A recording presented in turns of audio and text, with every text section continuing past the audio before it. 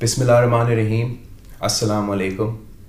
کسی بھی حکومت کا سب سے اہم ذمہ داری ہوتا ہے کہ وہ اپنے عوام کا صحت کا تحفظ کرے اور وہ اپنے عوام کا زندگی کا تحفظ کرے.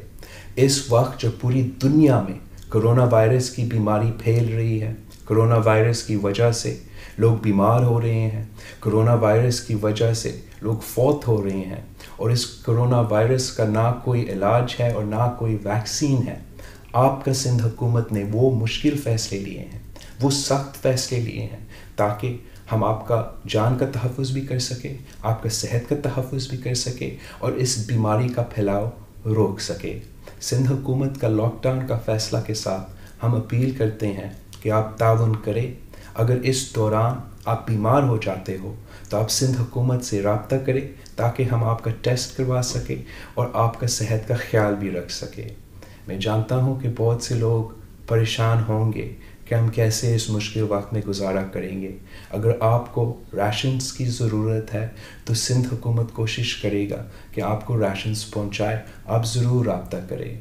جن کے پاس زیادہ ہے میں آپ سے بھی اپیل کرتا ہوں کہ آپ بھی ڈونیٹ کریں، آپ بھی ہمارا ساتھ دیں تاکہ ہم اپنے غریب عوام کا خیال رکھ سکیں. میں جانتا ہوں کہ ہمارا نوکری پیشہ طبقہ پریشان ہوں گے کہ کیا وہ بے روزگار تو نہیں ہوں گے اس کرائسس کے دوران.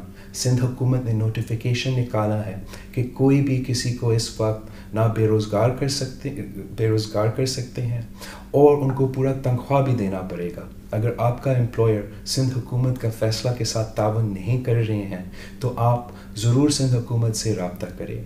اور میں امپلائر سے بھی اپیل کرتا ہوں کہ یہ مشکل وقت ہے، ہم نے سب مل کے اس کا مقابلہ کرنا ہے.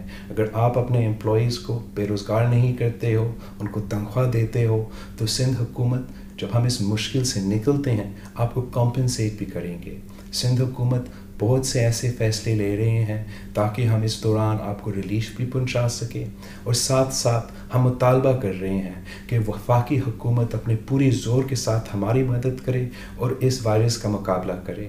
میں جانتا ہوں کہ اگر ہر پاکستانی ایک ہو کے اس کا مقابلہ کر سکتے ہیں تو ہم اس کرونا وائرس کا مقابلہ کر سکتے ہیں. اگر آپ ہمارے ساتھ تعاون نہیں کرتے ہو اور ان 14 دن کے لیے اپنے گھر میں نہیں رہتے ہو تو ہمارا پورا محنت ضائع ہو جائے گا. پاکستان کے عوام بیمار ہو جائیں گے، زیادہ لوگ بیمار ہو جائیں گے، خدا نہ خواستہ زیادہ لوگ فوت ہو جائیں گے. یہ ہم برداشت نہیں کر سکتے ہیں.